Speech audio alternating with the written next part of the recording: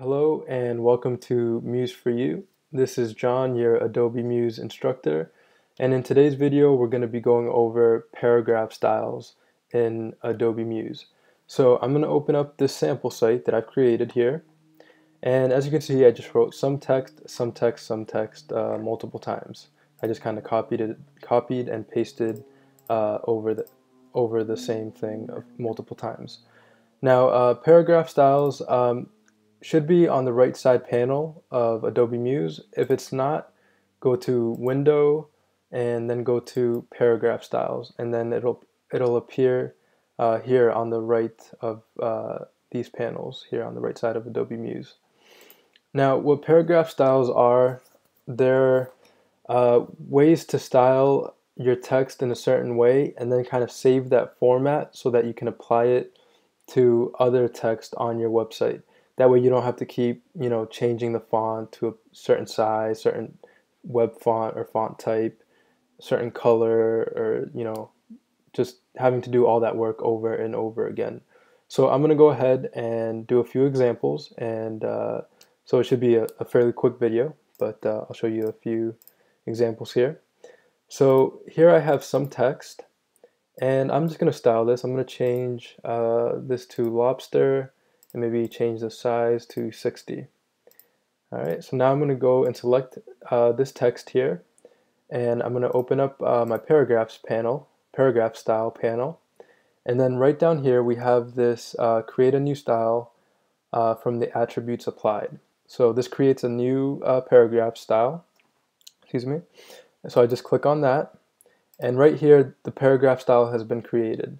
If I double click, I can call this style name anything I'd like. So this is blue lobster plus blue font, and click OK. And I can make this a excuse me, a headline tag, an H1 tag, an H2 tag, an H3 tag, an H4 tag, H5, or H6 tag. Excuse me.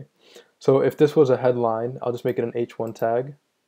Now it'll be a headline. So if I had a few headlines on my website, I would just have to click on the text and then click on the style. So as you can see here, we have the style settings, size 60, align center, font lobster, color, the RGB color, and the tag is H1. So I click OK, and then here in my paragraph styles I have lobster plus blue font.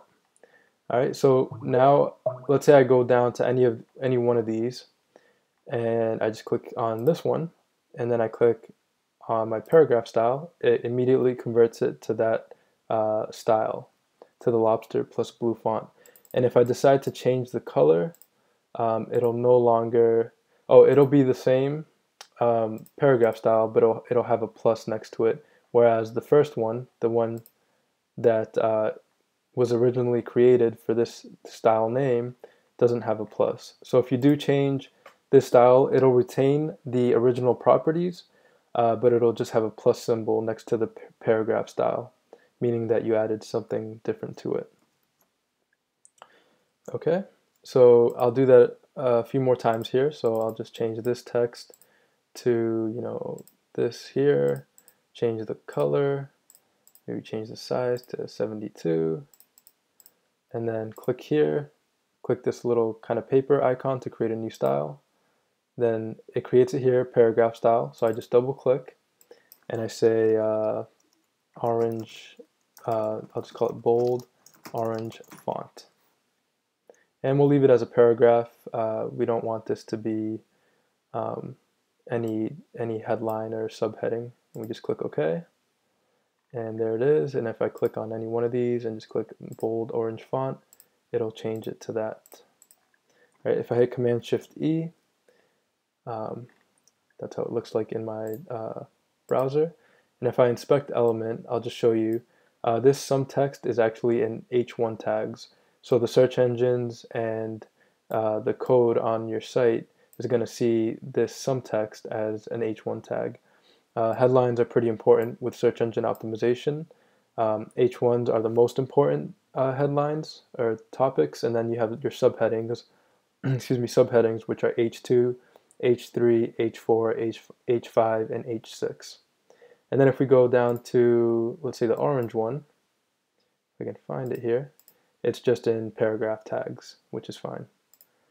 All right, and it shows you the properties here and all that. But that's just kind of behind the scenes in the code inspector.